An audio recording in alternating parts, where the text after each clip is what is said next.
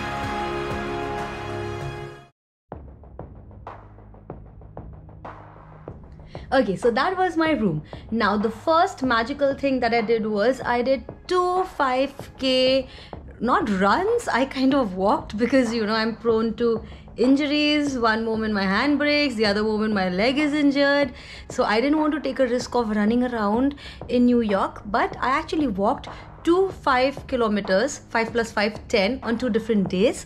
And the company that I ran for, or I completed my race for, is the Wizards Run. So I've been participating in their races since 2018, and of course this is not sponsored. I just like their company, and I've used I've actually participated in a lot of their races since 2018. I have a lot of their medals and I love them. So the magical part is you order your house colored or whatever themed races they are conducting, and they are going to mail you the t-shirt, your bib, a medal and a wand. So that's the magical part, your wand, and which is pretty good quality, and because it's a virtual race, you can complete it in your own location. so you don't have to go to the assigned place where the race happens between, you know, hundreds and thousands of people. So that way it's safe too, considering, you know, the times we are living in right now. But I actually completed both these races in Madison Square Park. So that is very close to the Flatiron Building in New York, and it was also in between my hotel, which is the Renaissance New York Chelsea Hotel, and the Harry Potter store. So everything is within half a mile distance, you know, it's all close to each other. So one moment I was doing a 5K, the next moment I was in the Harry Potter store, and I was having a time of my life. So let me quickly give you a few glimpses of how Madison Square Park looks. A lot of greenery in between skyscrapers, you know, so that's the magical part about New York also.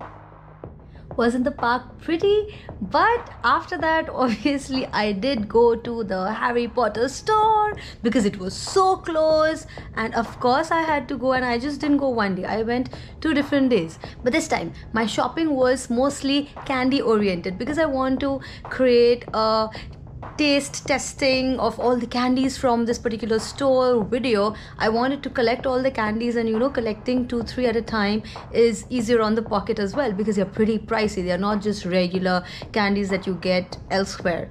So I did buy a few candies, and apart from that, I actually bought one t-shirt. I couldn't resist. Isn't this cute? Not just cute, it's so good quality. Let me give you a closer look at my entire haul. Good quality. And of course I had to buy a tote bag, so this one was not there in my collection, and now I think I have all that the store has to offer. And isn't this lovely? Hogwarts from the Great Lake. Remember in the first movie when Harry was on the boat and he saw Hogwarts? So that's the picture. Loved it. And I did have one butterbeer, so here's the souvenir cup as well as the candy. So let me open these up real quick. This time they gave me this wrapping paper, so I'll try to save them if I can, otherwise I'll throw them out. But let me show you the candies I got. Okay, so I have caramel cobwebs here, peppermint toads, this is sherbet lemon, and this is like a good quality plastic container. and then what's this? Tongue toffee, and fizzing Whizbees. So I got 5 of these. I have few more that I've been collecting from my previous visits, and this is my haul. Love this t-shirt, obviously. Love the bag, undoubtedly. And about the candies, we'll see once I taste them. And of course my butterbeer. Mwah. So this was my stay at the Renaissance New York Chelsea Hotel, my 5Ks by the Wizard Run at Madison Square Park, and my visit to the Harry Potter store video.